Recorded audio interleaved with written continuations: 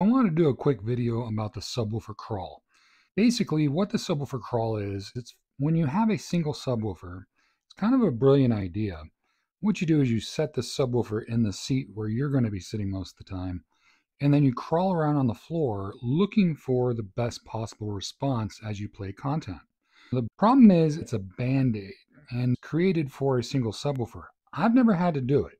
Since I've been running this channel, I've been running dual subwoofers. Anytime I ran a single, I'm like, turn it off. It's not going to work. That's why I only review dual subwoofers that are matching. I've tried to mix and match, and you're not getting a true impression of that subwoofer. I consider that to be my job, is to give you my impressions of how a subwoofer sounds and how it performs. I can't do that with a single subwoofer. It's quite frankly impossible physics wise. You have the standing wave effect, and that's why you're doing the subwoofer crawl, trying to overcome those cancellations. The thing is, it doesn't matter. No matter where you are in the room, you're going to have those cancellations because it's just the way physics is.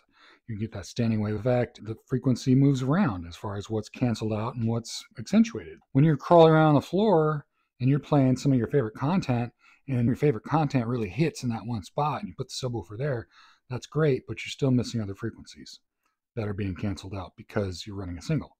So if you find yourself wanting to do the subwoofer crawl, I get it, but you're going down the wrong road in the first place. You've already made the mistake of running a single sub. If you run dual matched deep bass subwoofers, that's the way to hear all of the bass. And it's not an audiophile thing. I have people listen to my system.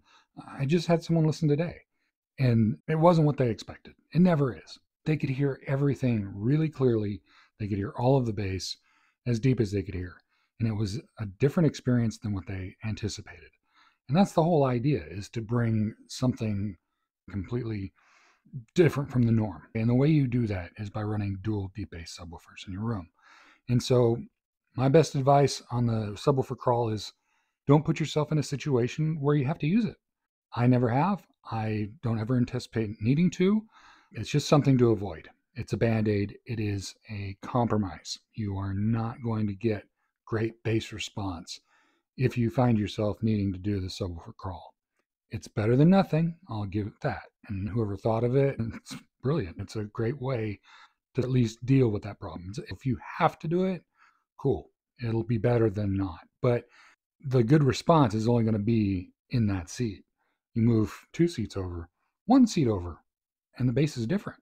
It shifts throughout the room. Dual subs that are matching, that are deep bass, don't do that. Especially with the distance hack and things like that, it really makes it to where you hear all the bass and reduces as much of the cancellations as possible. Thanks so much for watching. I hope that helps, and please subscribe.